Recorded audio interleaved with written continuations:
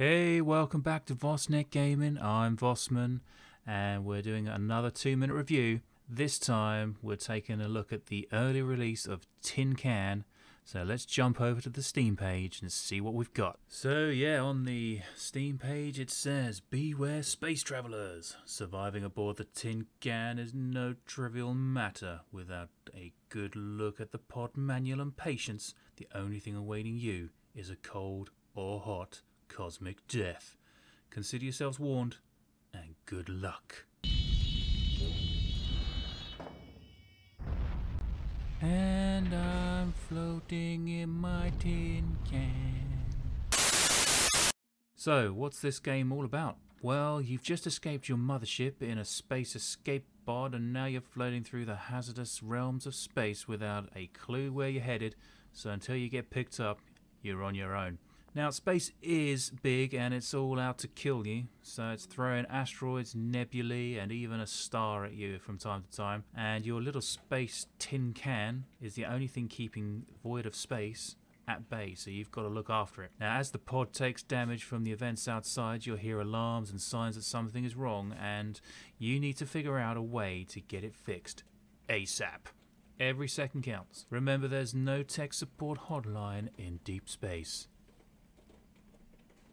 So you got to control everything from the atmosphere inside the pod to the temperature and the power levels, and everything else you need to survive long enough to be saved, and who knows how long that will be.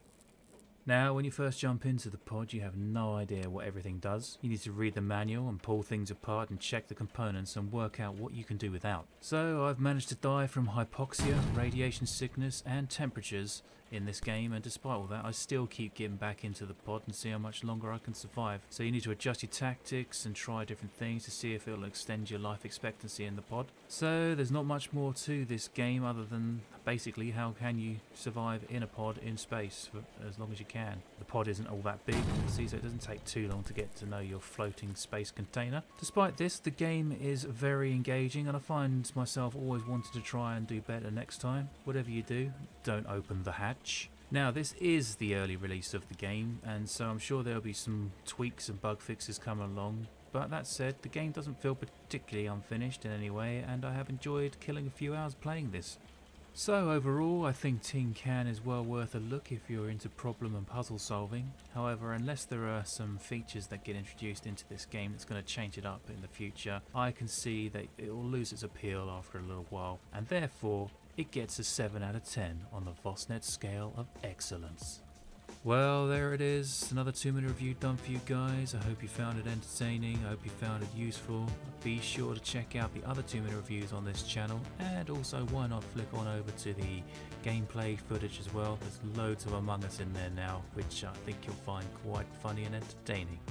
I certainly do. Anyway, with that said, you take care of yourselves out there, be good to each other, be kind, and I'll see you in the next one. This is Vosman, signing out.